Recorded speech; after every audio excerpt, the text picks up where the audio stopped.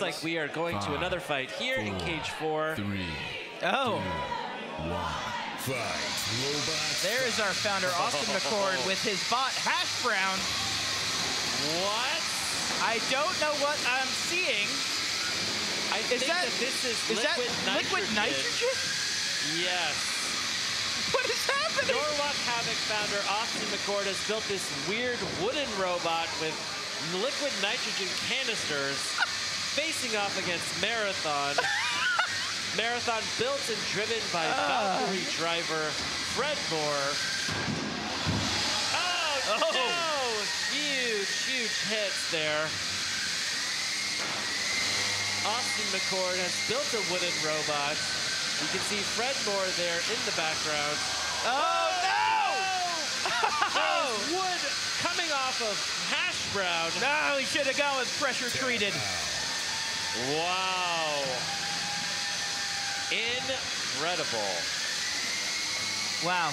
Hashbrown, the only bot that can fight T-1000. Wow. Liquid nitrogen did not work in this match.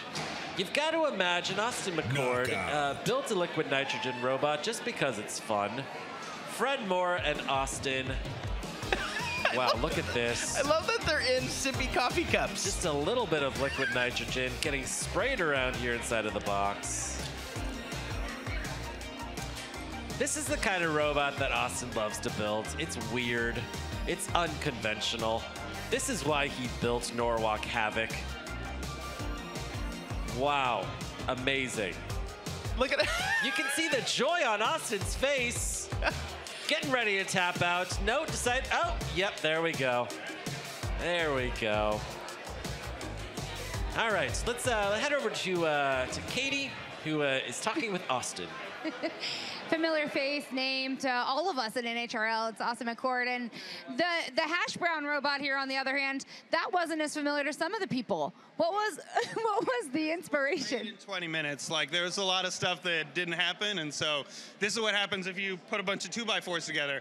It did a lot better than I actually expected it would, and so it's always fun to try something new and different, and liquid nitrogen is definitely interesting as a weapon. I feel like liquid nitrogen has been an ongoing conversation piece here today. But up until then, like, no one thought, hey, maybe I should use liquid nitrogen, and like, I don't know, it did slow Fred's spot down for a little bit, so just needs an actual real delivery method besides paper cups. So when you have your builder and robot hat on, then you have to take that off. Sometimes they come in as an overseer of what NHRL is all about. You mentioned fun. Yeah. How much fun is it now kind of seeing this whole thing come to life even more? It's super awesome. I think like the fact that this community has come together around it is really, really exciting, and that's what gets me excited, is that we've got full stands, we have incredibly excited fans, like we have incredible competitors, and each event continues to get better. And so my job's not to win the event, because that would be ridiculous, but instead to be like, hey, what is the craziest thing that we can do? And like each time we just try to step it up. How can we get even crazier? And so really excited about what today is, and like we've expanded so much today, and the future events that we're going to have later this year, things are going to get even more exciting.